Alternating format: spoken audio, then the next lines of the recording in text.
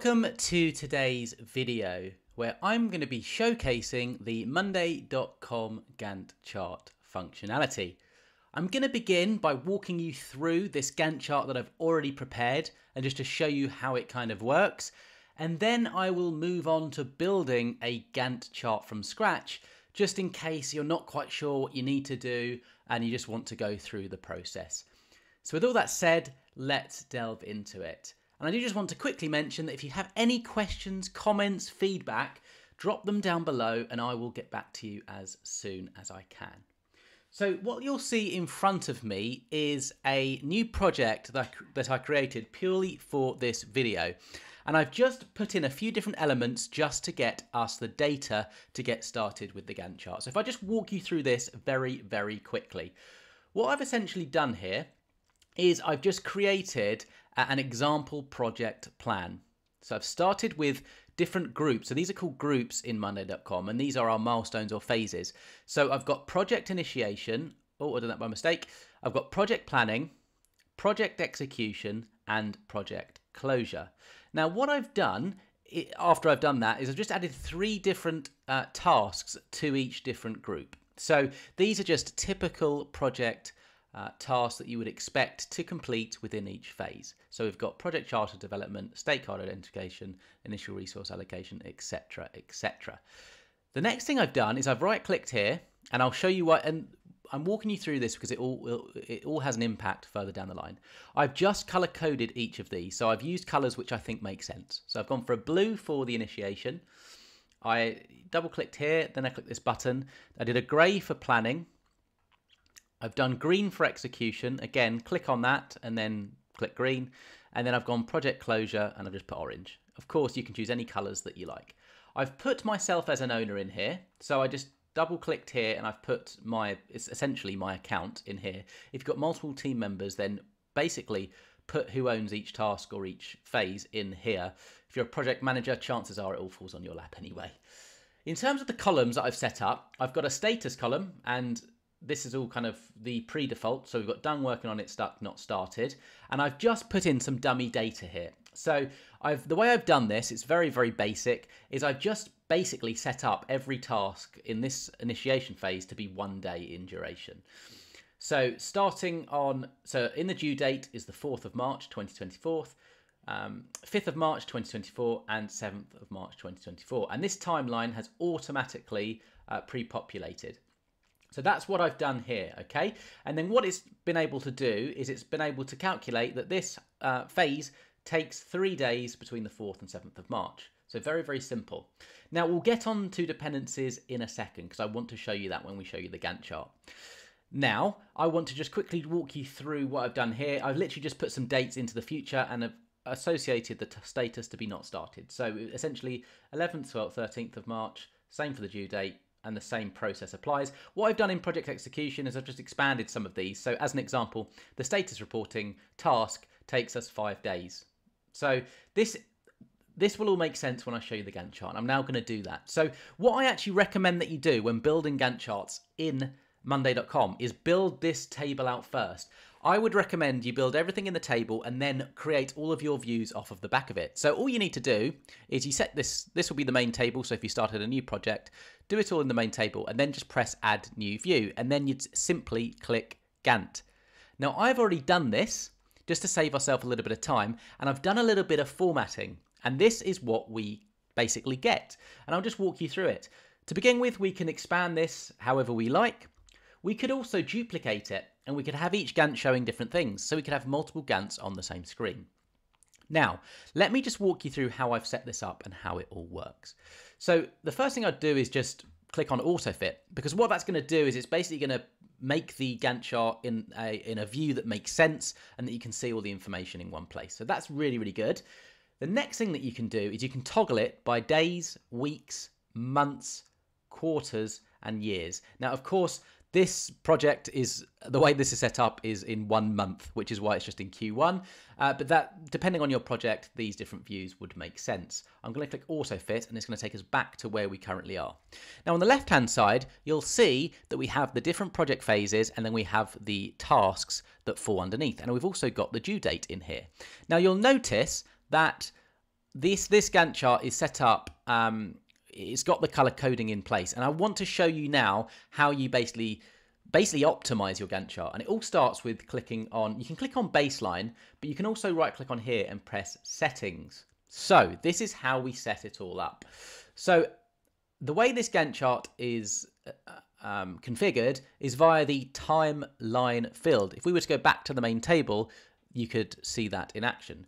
But you could set it up as the due date. Now, obviously that depends on your needs. And the way I've set this up, it's actually very, very similar. It doesn't really matter which one I use, but I do like to use the timeline, okay? So we've got timeline here. Next, you can choose to group things by different elements of your project. So as an example, you can group it by group, board. You could group it. So as I say, so if I put board, it just kind of groups everything together. It's the whole project. What we actually want to have is we want to have group in here, because basically I want to split out the whole project into its different phases. But you can select it on different elements. So you could, as an example, you could just put an individual here. So if you wanted a Gantt chart per person, then you could simply do that. You could select it on owner as an example. You'd have to go back to the main table and just change who is the owner of each task or phase if you like. But I just wanted to show you that's possible. And this is a really, really good feature. I'm going to go group because, as I say, that's what we're looking for in this particular Gantt chart. We can change the labels. So we can have labels by, you'll see here, you can basically have these, the labels associated with each one. And you can put, again, you can change this, you could put this on as an owner, anything that you want. You could put it on the status. It honestly depends on your needs. For the purpose of the way I've set up this Gantt chart, I actually don't want anything, so I'm going to select none. You can do the same for sub-items as well if you have sub-items. Now, when you go on view settings, you can do everything such as show dependencies, you can show group summaries, you can show the today indication, so exactly where we are, which is really nice to have in place. You can show the color legend, which is this at the bottom. And also you can set up the critical path from this settings cog. So basically, setting up the Gantt chart is really good to do in the main table, but optimizing it further is via this settings tab. Okay. So the other thing we can do, and this is what I've kind of implemented ahead of time, is I have colored it by the board colors. So when I was walking you through project initiation being blue, project planning being gray, execution green, you could take that off. You could put none as an example, and none of this would kind of come through, but I did this by board, and that's why it's in place. And in terms of the groups, you can pretty much just choose your grouping here. So that's essentially how we got to this particular Gantt chart. I want to now show you dependencies, because this is really, really important for basically actually, before I do that, you can also manipulate your project via this Gantt view. So as an example, if I change the duration of the task, we can do it directly in here.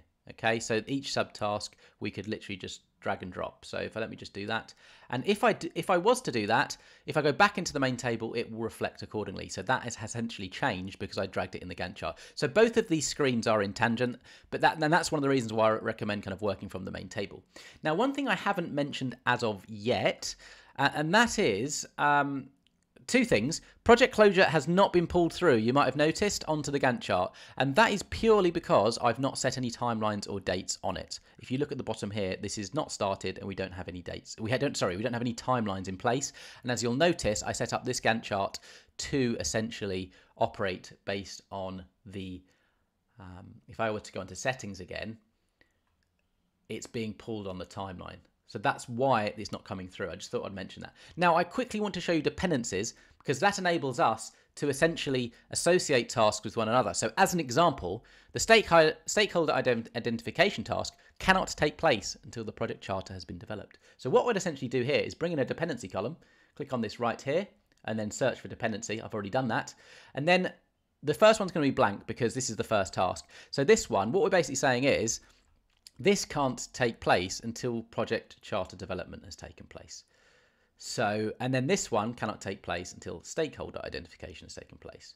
So then if I were to go into the Gantt chart, you'll notice, or you should notice, for some reason that hasn't pulled through. I quickly paused the video there in the interest of time. I didn't want you to sit through and wait for me to find out what I needed to do. Basically, the reason why it wasn't pulling through onto the Gantt chart was because I hadn't changed this setting. So all I needed to have done is just click on the view settings and then click show dependencies. And now we can see the dependencies in between the tasks. That's really, really important, just showing you exactly what tasks are reliant on one another. So that is essentially the Gantt chart. Now I just want to really, really quickly walk you through how I would create one from scratch from a brand new project. Now, by this point, you might already be done with this video. You may not need to watch any more. But at the same time, I think this exercise is really, really useful. So what I'm going to do is I'm just going to click on the Home tab, and I'm just going to create a new project. I'm going to call this creating a new Gantt chart. And I'm going to make this as basic as possible just to show you how it works.